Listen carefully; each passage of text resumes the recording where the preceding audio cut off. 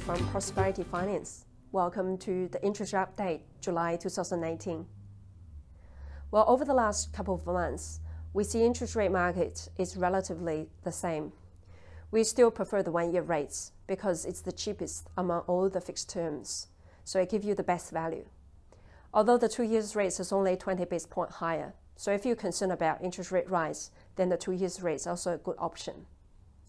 In terms of the trend, domestically, the Reserve Bank is relatively comfortable about the current economy and the property market.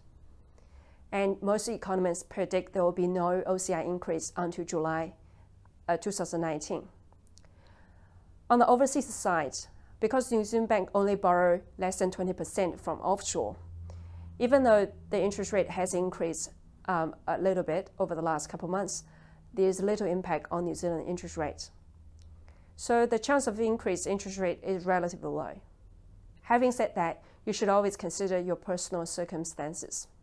If you expect your income to be reduced over the next 12 months due to your personal circumstances, such as changing jobs, start up a new business, have a newborn, or travel overseas for a little while, then you probably prefer certainty over cheapest rates.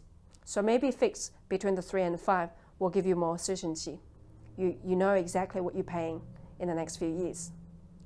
Also, if you have a really large loan, it's probably a better idea to spread your borrowing over a number of fixed terms so that they're not coming off at the same time, give you opportunity to make adjustment.